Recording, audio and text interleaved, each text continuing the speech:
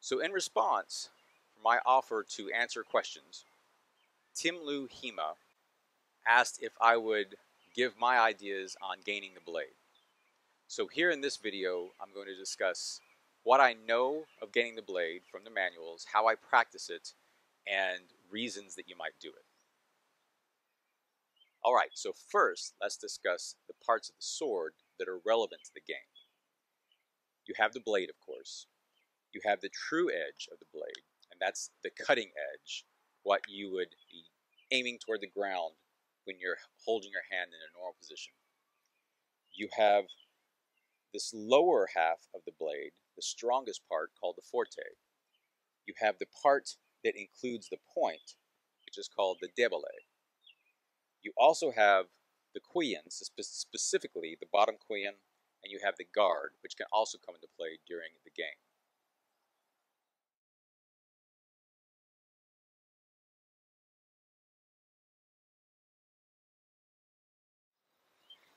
Now it also helps when you're thinking through a game to divide your blade into the stronger and weaker parts and to understand them. Some authors historically broke their blade or divided their blade into two pieces, as we said, the forte and the debole. Some three, some went four.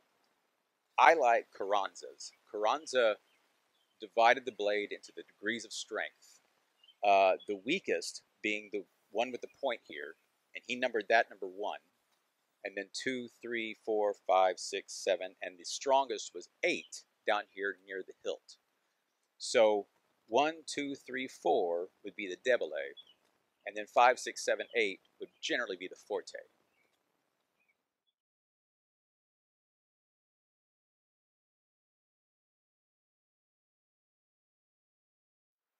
So what is the gain?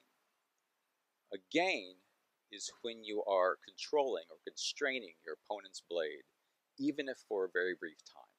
In fact, a brief time is usually all we really get. So when I've gained my opponent's blade, I'm using the parts of my sword, the mechanical advantage of leverage, of gravity, the angular advantage of how I'm holding my sword or how I'm moving my body to constrain my opponent's options, to take away their direct line to me, and to force the game the way I want it to be. The Vienna Anonymous calls a gain shutting out your opponent's sword.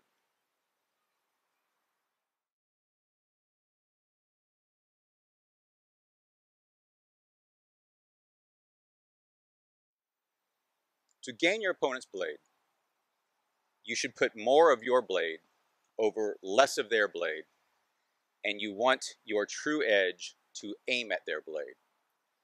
So I want to have more of my blade, number-wise, over less of their blade, and effectively I'm able to cut their blade with my true edge. Now going back to the divisions of the blade, my 1, 2, 3, 4, I want one of my numbers to be over a lower number on my opponent's sword. So I want my 3, say, over my opponent's 2, or my 4 over my opponent's 2 or 3.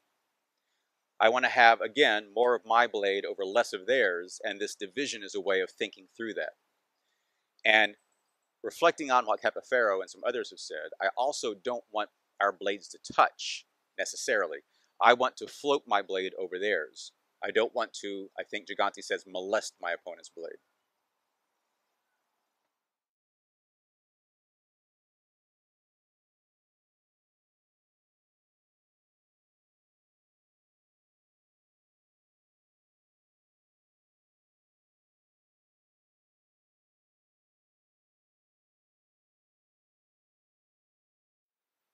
Now, to be clear, you can touch your opponent's blade, but you need to have a reason for doing so.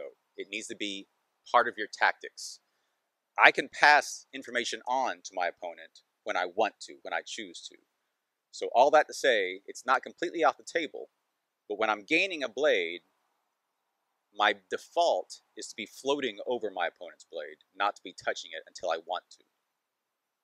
Another thing that I teach is my blade and my bottom quillon make this L, which I call a pocket, and I want to get my opponent's blade inside this pocket, inside this visual L. I don't want my queen to be pointing off to the side because this now lays my flat against my opponent's blade. So to remember to get that true edge to them, I also think about I want them in this triangle formed by the L between my blade and my queen.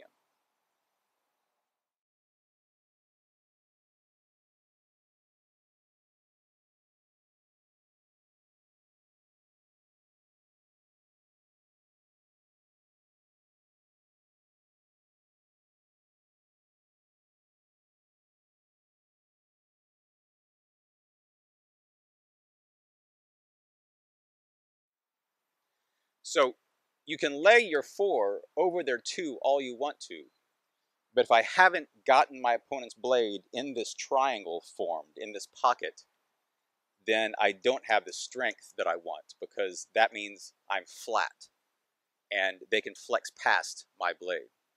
So the combination of using these numbers and thinking about getting my opponent inside this pocket so my true edge is aiming at their blade is the combination you want for a good game.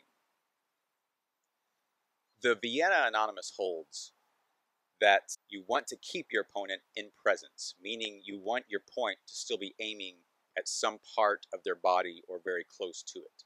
So when I'm gaining on the inside, I'm crossing over their blade, again putting them in this pocket, and my point is aiming at just on the outside of my opponent's sword shoulder.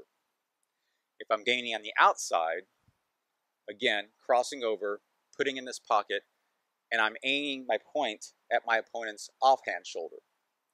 So I'm still in presence, I'm still threatening, I am covering over their blade, using gravity to my advantage, putting them in this pocket, but I'm still threatening.